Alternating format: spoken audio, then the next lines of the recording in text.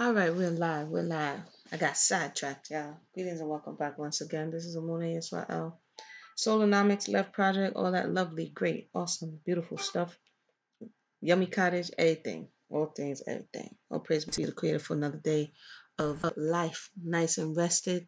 I said, let me come back before I get my um go on to another topic. Um, so I said, let me share some of the other things that I had concerning this Mammy topic, and then we continue to grow. Why don't we? Now, the other day I played the little different royal thing. They're gonna give me a little copyright warning, so I'm gonna read. I'm gonna read unless the thing is in the collective comments. Okay. Maybe I played too much of it. Who knows? But there's a little documentary of Hattie McDaniels. It's on YouTube. I'll put the link in the box, but I'm going to read the commentary and then I'm going to go on to some of my findings here. The discussion is about Mammy. So for those who've missed it, last time we spoke about just a general thought of what Mammy is. Basically, a word for mommy. Mommy, Mammy, mummy, Mimi in some places, all a term meaning mother, my mother. Now, concerning the melanated body in the institution of slavery, it became something else. Being a mother, having these uh, mothering principles and qualities of nurturing was reappropriated to nurture, rear up, and guide the family of the people who were oppressing you. ALF, what's going on? And so that's what allows this uh, to take a kind of a turn because she would have been in the master's home.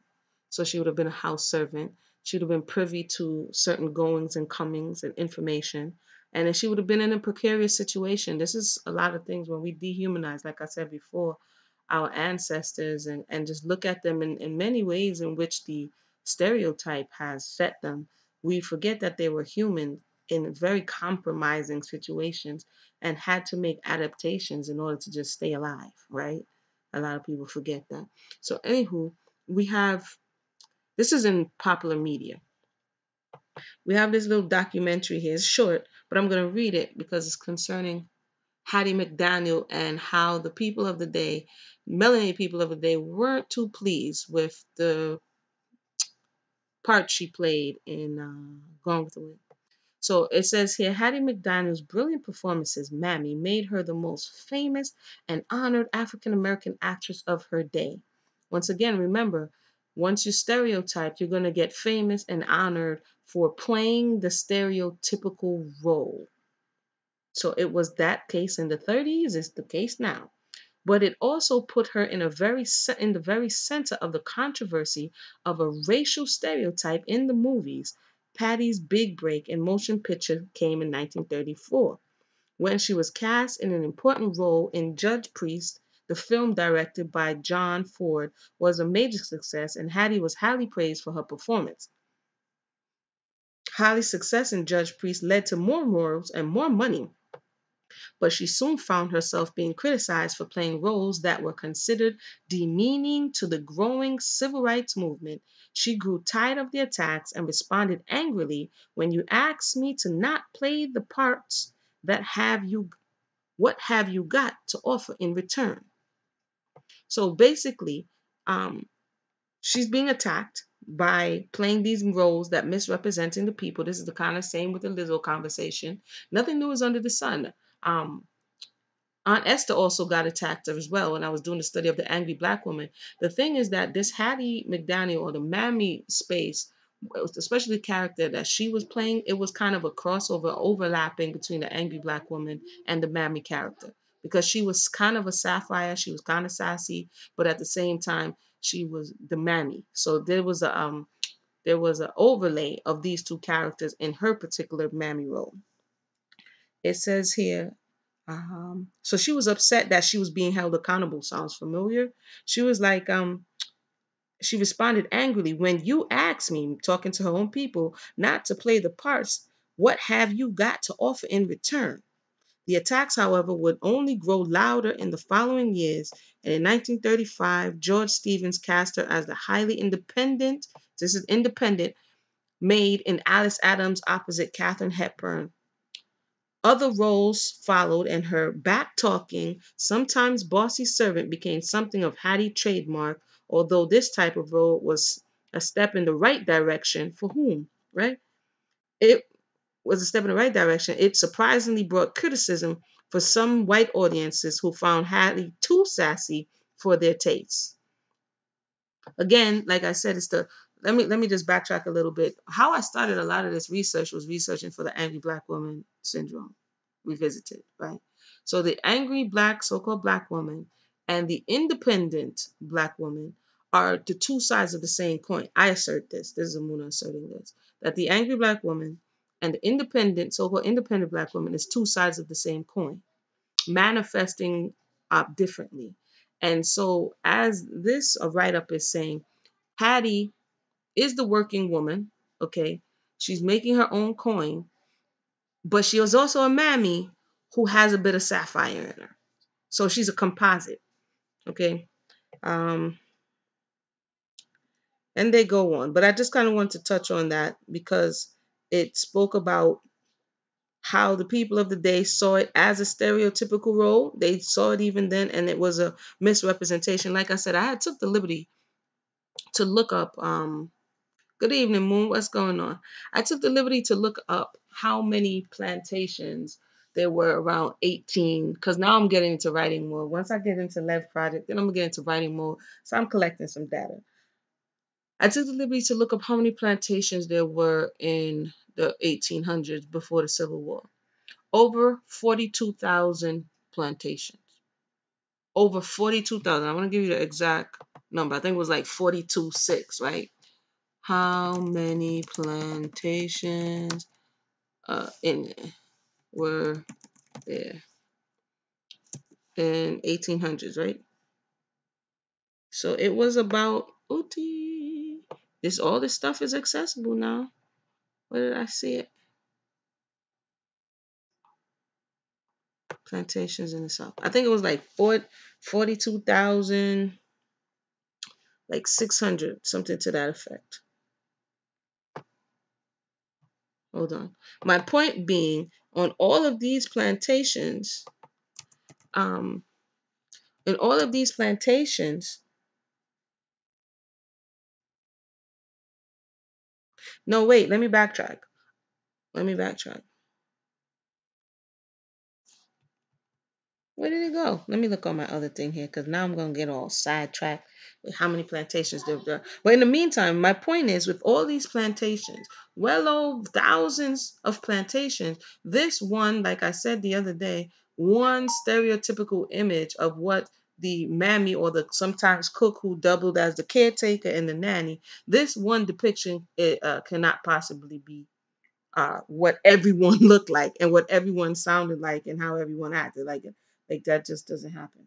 Okay, so as I was reading today, I did some study on Uncle Tom. I was like, I don't remember reading Uncle Tom's Cabin, so I'm listening to the audio. Let me know how many people want us to listen to it collectively, where we just listen to a chapter because it's kind of long, and then we stop, and then we listen to a chapter and we stop. Let me know. But anywho, I was looking at Uncle Tom's Cabin, and I came across this on little Wikipedia over here, okay, which I found interesting. It says here, how many people have already read Uncle Tom's Cabin? Let me know. Uncle Tom's Cabin, or Life Among the Lowly. The book, I'm going to jump down. This is a Wikipedia article. The book and the plays it inspired helped popularize a number of stereotypes about Black people. Keep in mind, I talk about stereotypes and the study that I did on stereotypes and how stereotypes come into popular culture. Okay, I talked about that a lot of times. So it's saying this book that was published in 1852. Remember, slavery is still doing its thing, but the Civil War is making its way on in.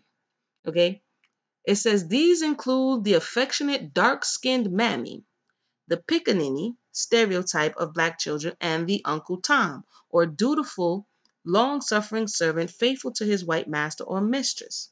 So this book, which in its first year when it was published was sold over 300,000 copies. I mean, that's an accomplishment in today's space and time. I think it's like 50,000 or something to be on the New York Times bestseller or something to that effect. Certainly not 300,000. So Uncle Tom's Cabin sells over 300,000 times in the first year. And during the 19th century, I believe they said that it was the second best selling book next to the Bible. So understand that this stereotype, this one image, this thought was impressed in the minds of the people that this is what a mammy is, based on Harriet Beecher Stowe a description of what would have been that particular mammy or mommy or melanated woman in the house. And because it was read and circulated so many times and something that would be in the minds of the people, this is what became the standard for many people of what a mammy was. Now, according to what I am reading and what I'm researching, she goes into another book. I think it's The Keys of Uncle Tom's Cabin, where she says that a lot of this information was based on um, factual, narratives, slave narratives. But there's no way that we, the people, can think that all quote unquote mammies look just like this. And of course, I went over the other day what some of them actually look like. So let's go forward. Let's go forward. I'm going to share my screen now, y'all. Hold on a second. You down for that? All right. I think I'm gonna do it's a lot. It's like it's a lot. It's a long book. Apparently she started to publish it back in that time. She had published it weekly and then took us but so what we could do is I'll play the audio and then we would discuss each chapter like that. Like I'll play the audio. It's a Lever Box production. So that should be in the collective commons so that they wouldn't, come for me or nothing. And then I just play the audio and then we'll discuss and we kind of do it like that. I mean, so far, what I mean, of course I went ahead because I'm like, what's going on here? But so many nuggets to pull out of this. So many nuggets. But anyway, let me share my screen real quick so we could ease on down this road. Some of the popular Mammy figures now that are still being circulated. Remember, I said Hattie McDaniel's character became this composite of the Sapphire, the angry black woman, the Mammy. And so we have this brother here, Tyler Perry, who has made a whole empire, an entire empire on the stereotypical Mammy image. I think I looked up one time how much his movies grossed in totality. And I don't even want to lie on the brother. Hold on. Ooh, and how this image, like Harriet Beecher Stowe's book, was broadcasted around the world. How many to reinforce this stereotype? So it's not like Harriet Beecher Stowe. How much did Tyler Perry movies gross? It's not like Harriet Beecher Stowe wrote this like 150 years ago and it went away. No, he keeps reinforcing this stereotype, made millions and millions of dollars off this stereotype. And yeah, and there you go. What? Oh, they hating on the kid? Ain't nobody going through off the thing. Here. Highest paid man in entertainment earning $130 million US between May. This is May. Okay. Net worth $600 million. And I'm not going to go into all of that, but I think I did look it up one time, the franchise. Hold on, let's see the numbers. Here we go. Let's look at the numbers. They like to say, what's the numbers? Let's look at the numbers.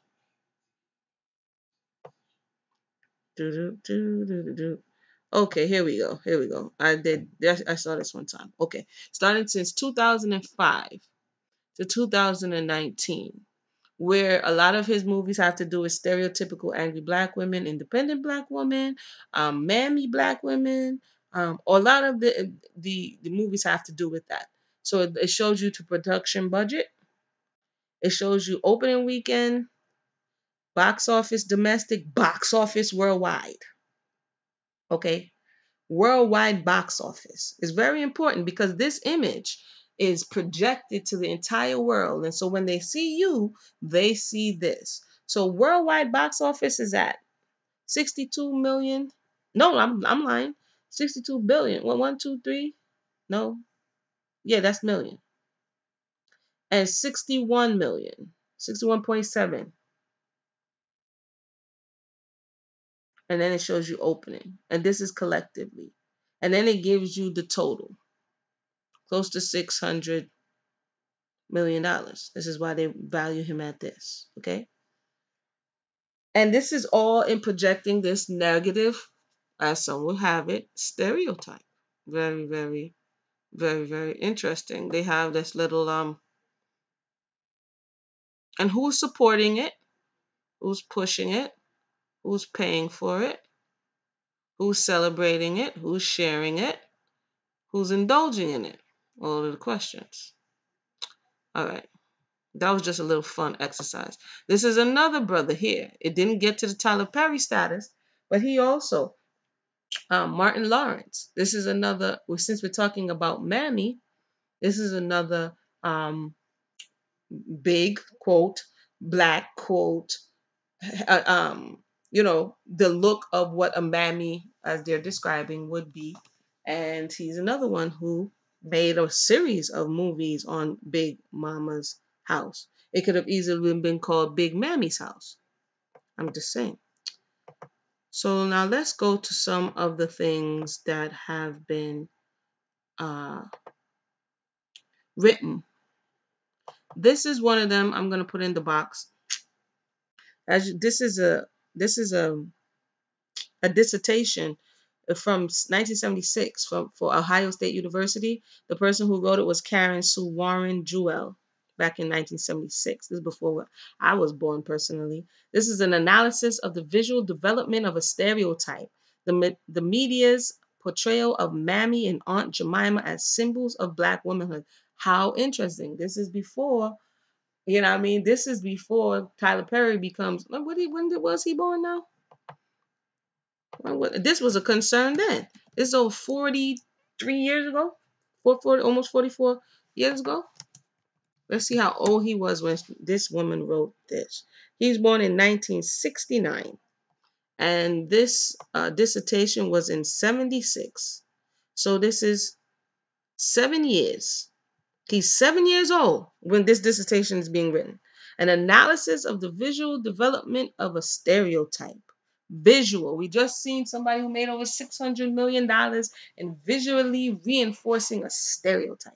The media's portrayal of Mammy and Aunt Jemima as symbols of Black womanhood. Not only just the media. He's the media, all right. And he's a melanated brother. Okay, so I'm going to jump down here. So this is her dissertation for her doctorate. Um, they go through all of that, and I'm just going to jump down a little bit. This is some of the stuff she covers. If you want to read it for yourself, America's conception of beauty and Mammy and the antithesis. Mammy is primarily responsible for rearing white children and serving as lifelong companion. The fashioning of handkerchiefs into scarves to be worn on the head can be traced back to Africa. Mammies portrayed by the media fail to resemble this real life Mammy. And it goes on. You can definitely take a look. But I just wanted to read a few things, and I'll drop the link in the box as always. Oh, hold on. Let's just do a little introduction to her thoughts, shall we? Chapter 1. Purpose. The purpose of this study is to explore the mass media's depiction of portrayal of Mammy and Aunt Jemima in order to determine the media's systematic utilization of these images as symbols of, quote, Black womanhood. Specifically, the mass media in the United States has historically defined the features possessed by Mammy and Aunt Jemima negatively. In addition to attributing negative and unpalatable connotations to the characteristics which the media ascribes to Mammy and Aunt Jemima, attempts both of a subtle and overt nature have been made to assign these same negative traits or features to Black women in America through a process of generalization.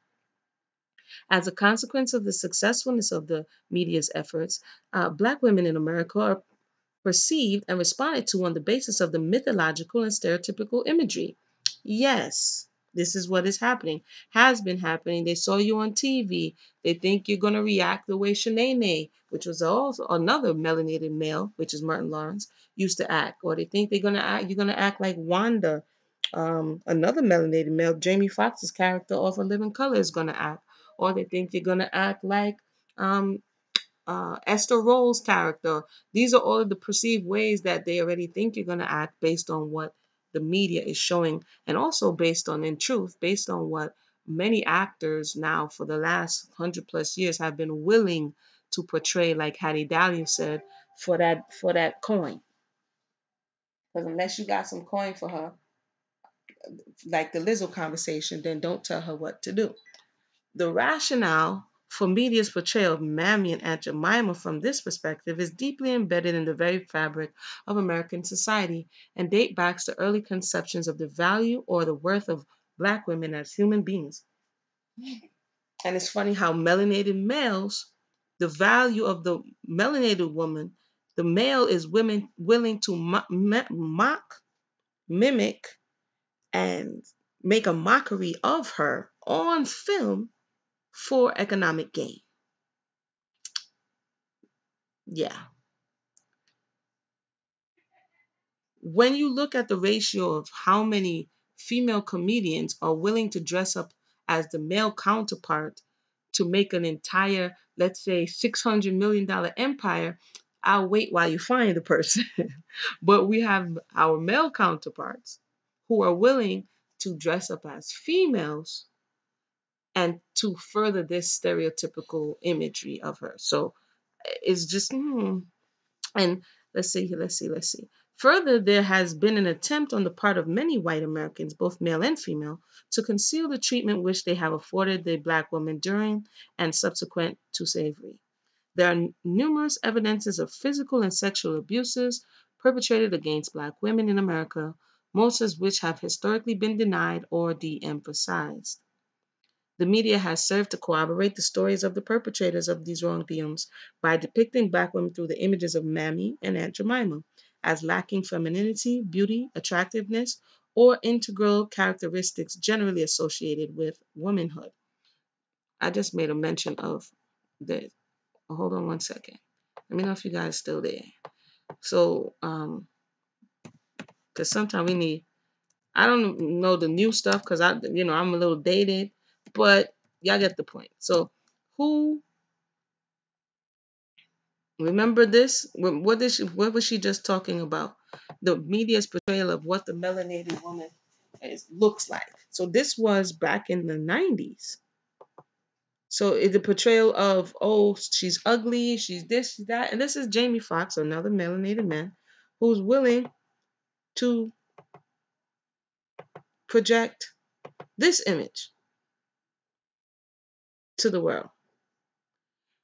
We also have, and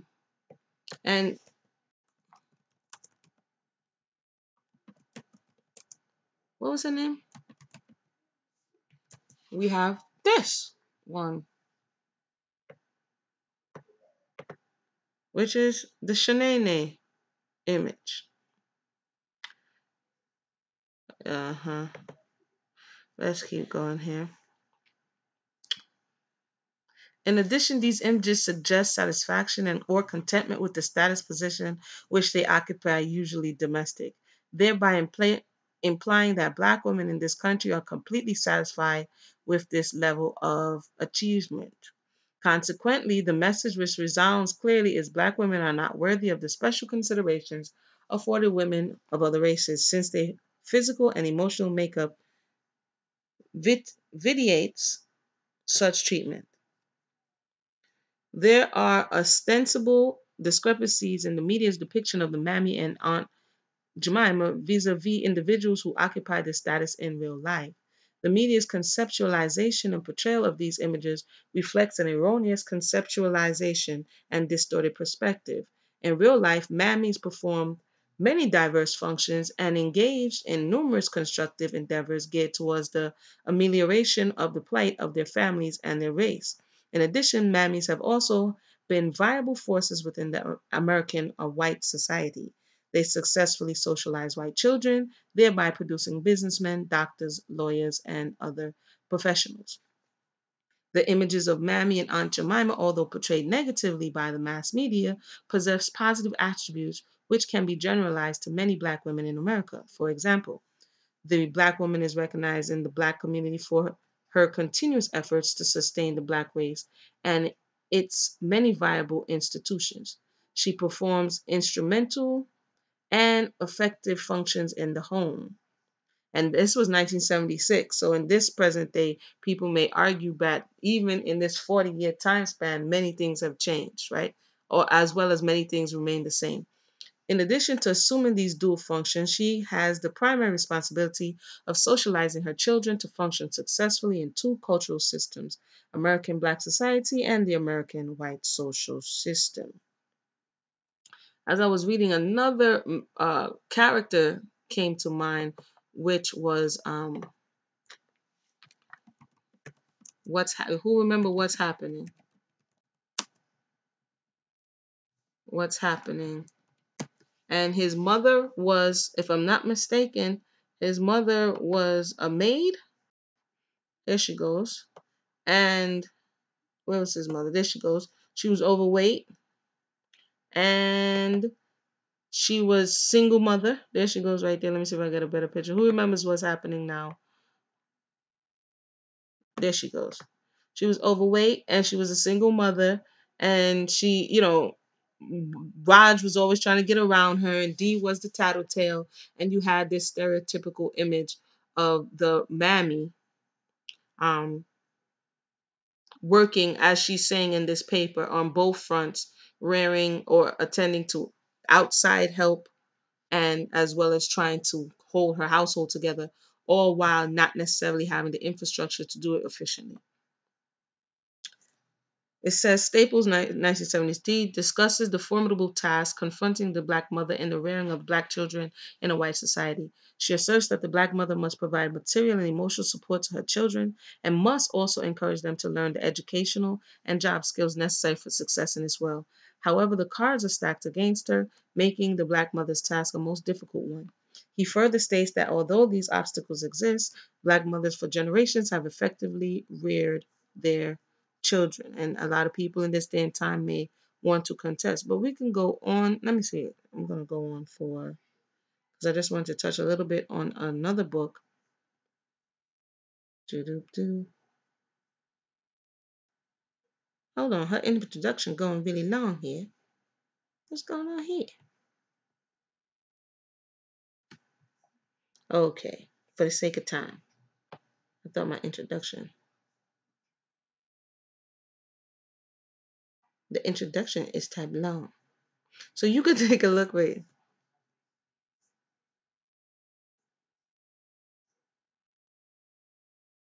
Hello.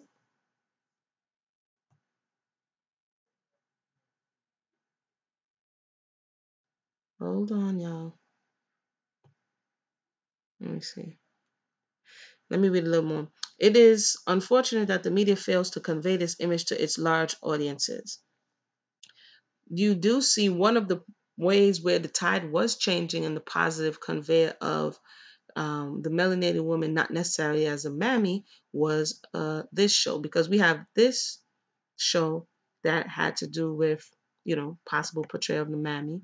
We have, and I was going back and forth on this, but we do have the Jeffersons, where some would argue that Louise, some would argue that Louise, and y'all tell me if Louise fits the mammy role.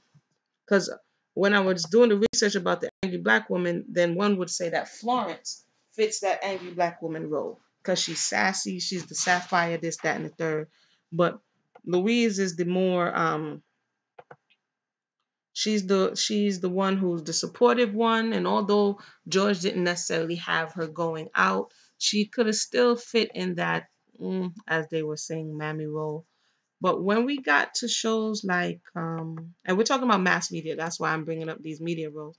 When we got to shows like The Cosby Show, we saw a turn. We saw the mother represented differently in the show. Oopsie, right? Which is Claire Huxtable's character. She was working. She also was supportive within her household, within the structure, in conjunction with her husband. So it wasn't the single mother struggling. It was able-bodied people. It was a strong relationship that came together to rear their children, which really took things in a different direction as it related to what people were seeing. And this is why, for me, and many, the Cosby Show represented something totally different. It wasn't about struggling. It wasn't about being in the ghetto. It wasn't, about all of those things. It gave us a different outlook. But let me continue here because I have something else to touch on real quickly.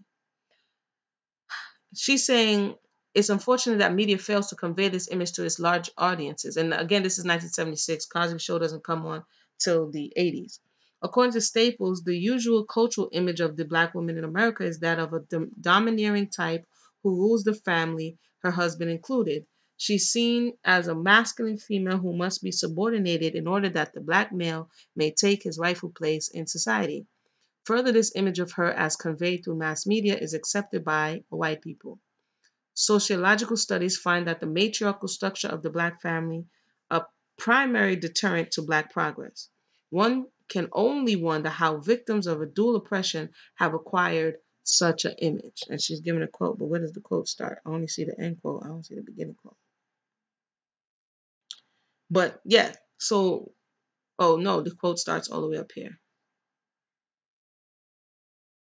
Starts at the usual cultural image. So, with intention, or if I'm getting correct, what the author is saying, that there is an intentional effort to paint the melanated woman to reinforce this stereotype of this specific characteristic within certain melanated women so that the home environment will continue to be off kilter and thereby them not stabilizing themselves and being able to join together as a unit. So it's advantageous to continue to support and push to the forefront these types of personalities. Single ladies, put your hands up. All the while you got your dude in the back. Like, how you singing single lady songs and to the left, and you over there holding on to your dude? You know what I'm saying? Was really good. So, like, very interesting stuff. American society, primarily the media, fails to give accolades to the mammies and Aunt Jemimas who have aided in the development and maintenance of white social systems. As stated earlier, it is the skill, knowledge, and phenomenal capabilities of the Mammies and Aunt Jemimas which resulted in the production of Southern Belle, the Southern Gentleman, Presidents of the United States, and numerous other successful individuals, both black and white, both male and female.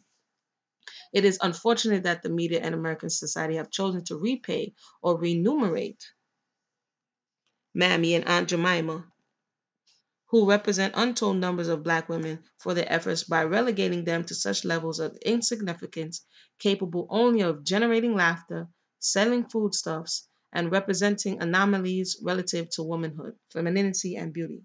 In addition, the numerous mammies and Aunt Jemimas that simultaneously socialize their own biological children as well as their masters or their employers' offspring did so effectively in both instances. If you remember, um, if and you can go on and read, but if you remember in the different world episode, and they're like there is something to be proud of, and they're like I don't see myself in that person because remember when Kimberly like throws it over like she doesn't see herself, and so the author in this paper is saying, hey, are you forgetting the role that she was playing? Why? How did you boil her down? How do you condense her down to this something that you should be ashamed of? And you're not remembering that it was on her knee, it was at her breast that all of these great people who you do respect and you do reverence came up. But I don't think that's only just a situation or issue as it relates to mammies. That's oftentimes the mother itself, and you can see that represented in today's society. If you're a stay-home mother, I mean, people be like, "Well, do you have a job?"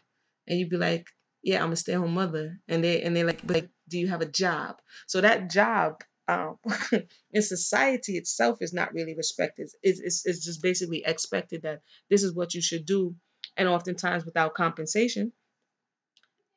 And but you only really notice if you do a bad job. You know what I mean?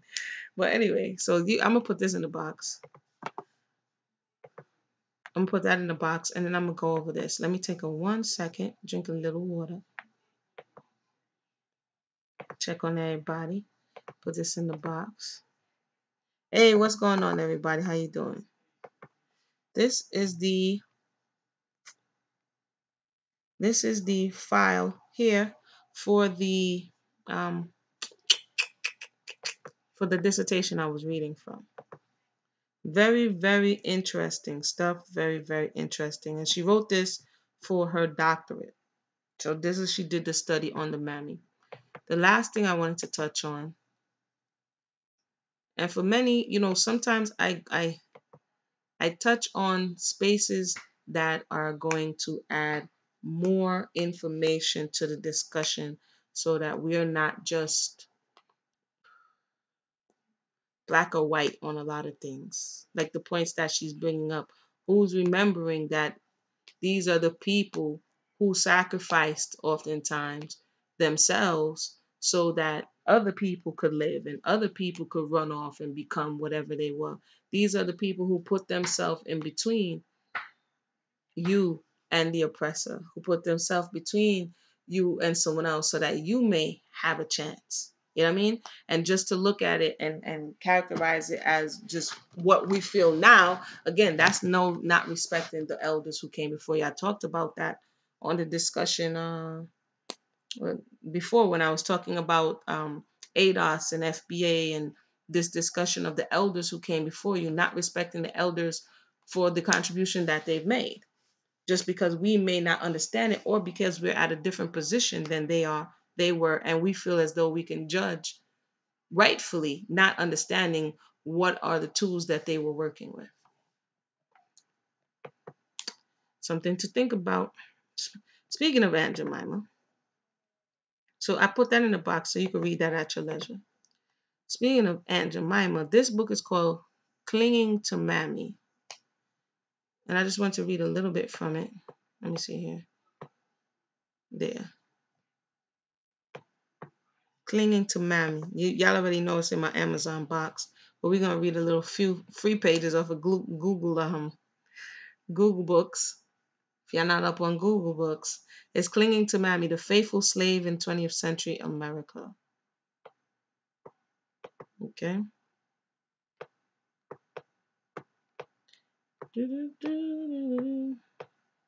This was written in 2007. And some of the things that you will find in this book: the life of Aunt Jemima, anxious performances, the line between mother and Mammy, monumental power, the violence of affection, confronting the Mammy problem.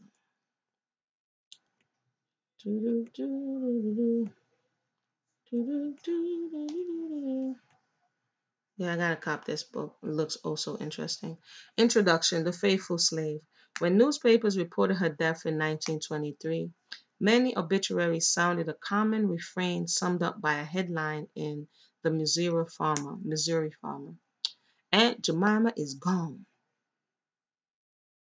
Americans had first fallen in love with the ex-slave cook and her secret recipe for pancakes at the World's Columbian Exposition in Chicago in the summer and fall of 1893. By all accounts, her debut there had been glorious. Fairgoers were drawn to the giant barrel-shaped concession of R.T. Davis Milling Company by the smell of buttery hot cakes and the sounds of laughter and applause. Rise above the general roar of thousands of people moving through the agricultural building, a single voice called to them with a southern cadence reminiscent of the old days. It was the voice of an old black woman they would soon come to know as Aunt Jemima. As she slid steaming pancakes onto platters, where we at? The woman described her days as a slave, winking and grinning at the audience she held enthralled. Aunt Jemima told of happy times passed on beautiful plantation of endless parties and parades of house guests, for whom she cooked bountiful stacks of her delicious pancakes, which were famous throughout the South. Oh, how they loved those hot cakes! And now, thanks to Davis Milling Company, people all over the country could have pancakes made from Aunt Jemima's secret recipe. All you had to do was add water to the mix, she explained. No need to measure or have eggs and milk on hand, just a little water and a hot griddle for perfect pancakes every time. They were so easy to make and so delicious, it was as if Aunt Jemima herself was in your kitchen making them for you. People in the dense crowd at the exhibition stand crushed forward to get a better glimpse of the woman who had been a slave and to sample her pancakes. Aunt Jemima kept the spirituals, work songs, stories coming while she flipped hotcakes, pouring fresh discs of batter and filled plates for her hungry audience. They were hungry for the food, hungry for grand plantation abundance and refined southern hospitality, but most of all, they were hungry for her. That was an interesting scene. Wasn't you there? You felt like you was up there in the joint watching her do the thing. That was an excellent opening right there, brother. The elderly woman whose death was reported in 1923 was not Aunt Jemima. No such person actually existed. Marketing. The woman who was struck by a car and killed, who for 30 years had held the job of acting the role of Aunt Jemima, was Nancy Green. While Aunt Jemima was dubbed the most famous colored woman in the world, end quote, after the Columbian Exposition, Nancy Green's life was obscured by the trademark figure she portrayed and by the faithful slave image she embodied. Green, born in slavery in Kentucky, had made her way north to Chicago, where she worked as a domestic servant like so many other African American women before and after her. Oh, let me drink a little water here.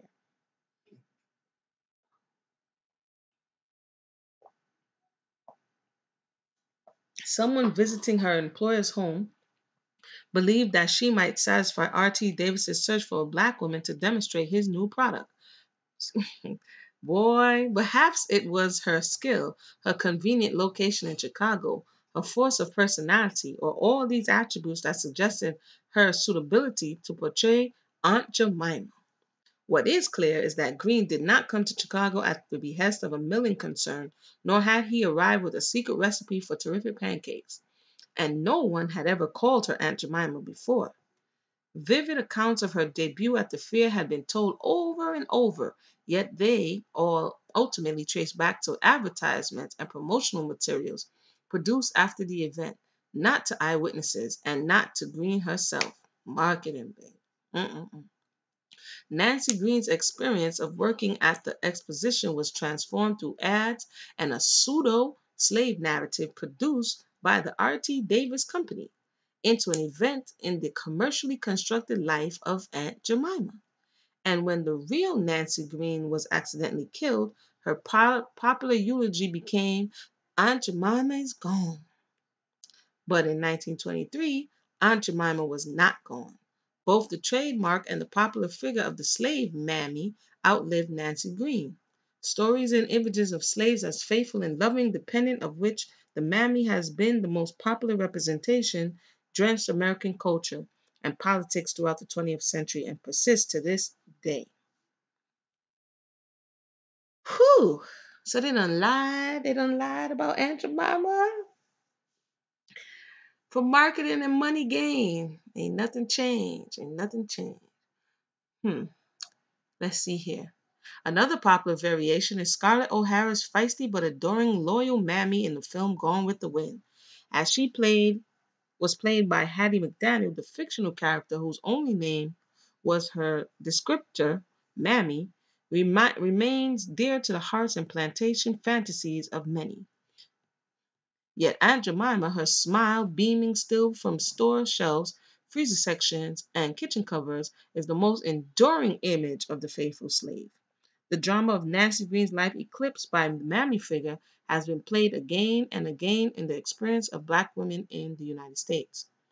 The myth of the faithful slave lingers because of many white Americans have wished to live in a world in which African Americans are not angry over past, present injustices.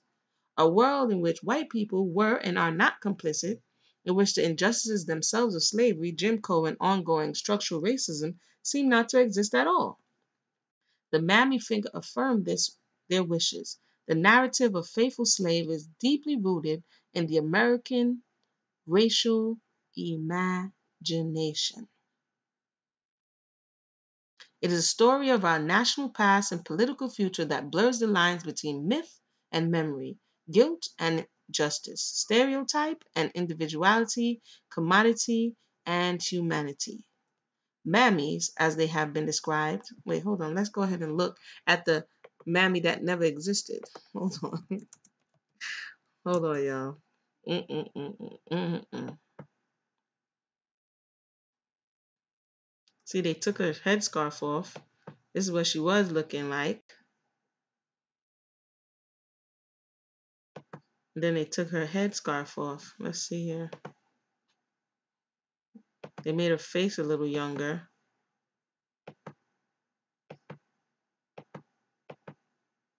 There it go. Mm-mm-mm-mm-mm. They lightened her up, took her headscarf off, and made her a little younger. Made her lose a little bit of weight.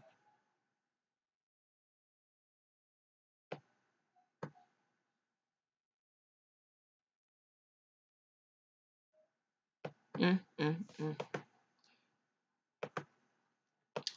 Marketing.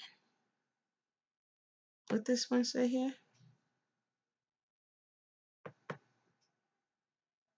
Lousy folks shows chair for fluffy energizing.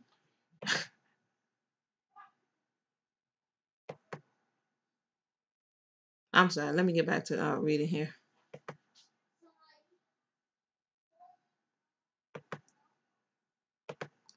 All right, we learning, y'all. Mammies, as they have been described and remembered by whites, like all faithful slaves, bear little resemblance to actually enslaved women of the antebellum period.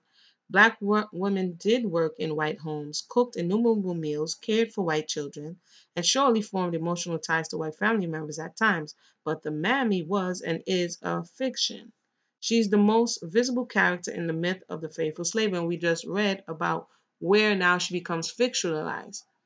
The mammy is based on a reality, but the exaggerated characteristics of the mammy is based on fictionalized versions, which would be the stereotype.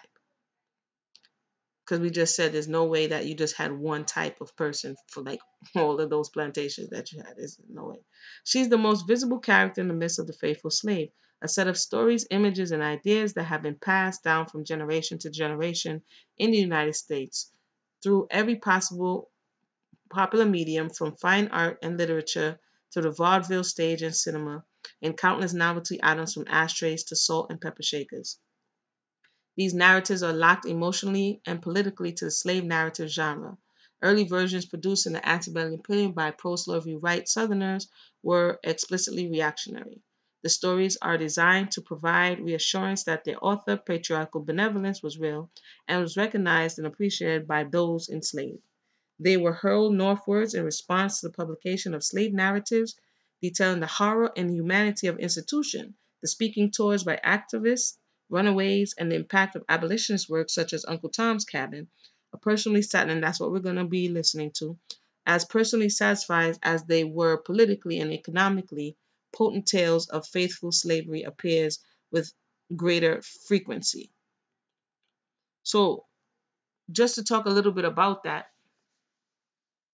there was a whole atmosphere that we tend to, well, they don't really teach us in school, that was really happening, and that was a kind of a call and response, as the author is saying, that when in the early 1800s, when the abolitionist movement began to gain steam, right, through papers and tours and a lot of the narratives that were written during that time, the North, of a lot of the North, although they were complicit with slavery, a lot of the people in the North did not know the gruesome details, the day-to-day life of what was happening in the South.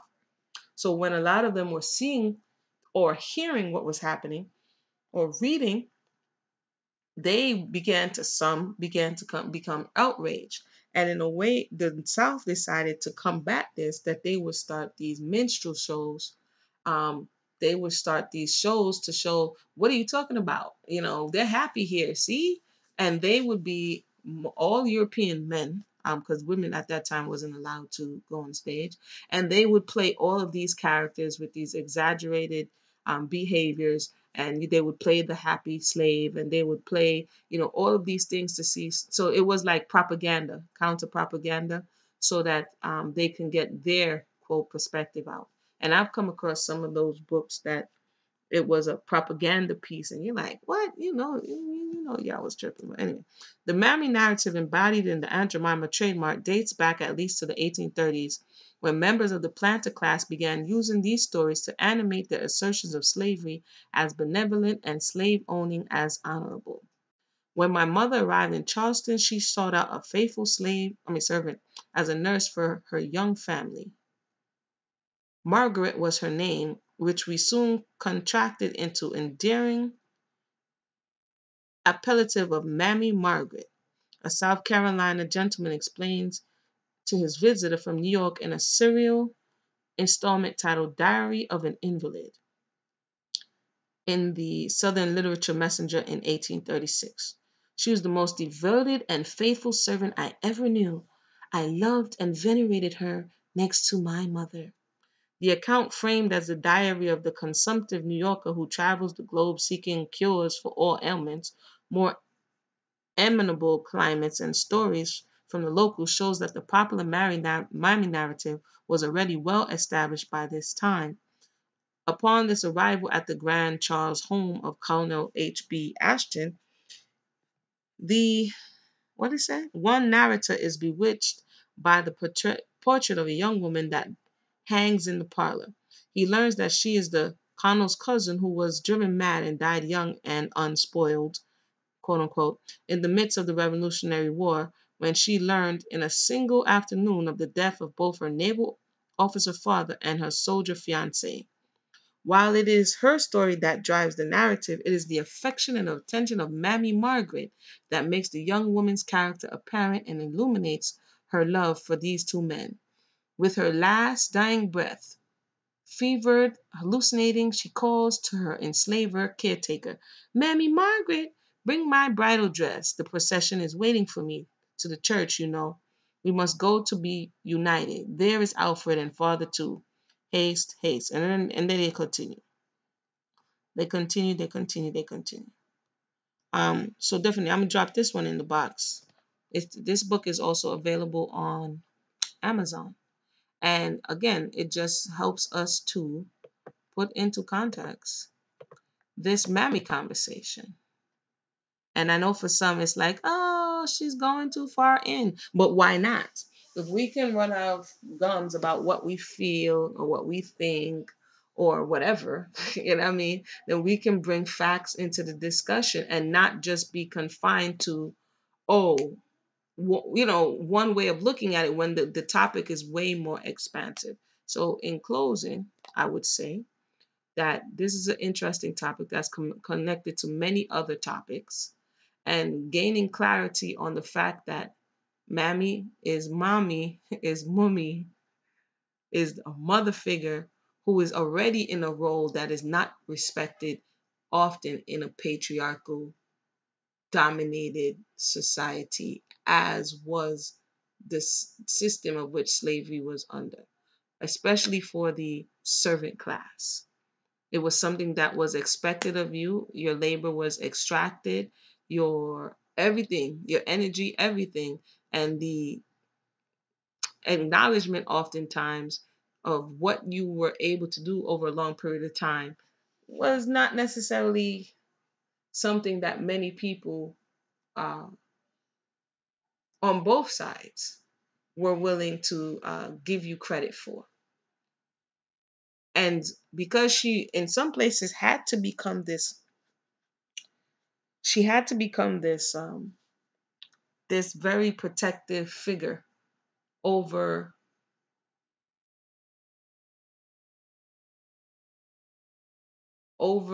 the oppressor side, because she had to look like she was doing her job. You know what I mean? She's put in this position. She has to look like she cares. That's her job. That's her bread and butter. That's how her real family on the other side eats.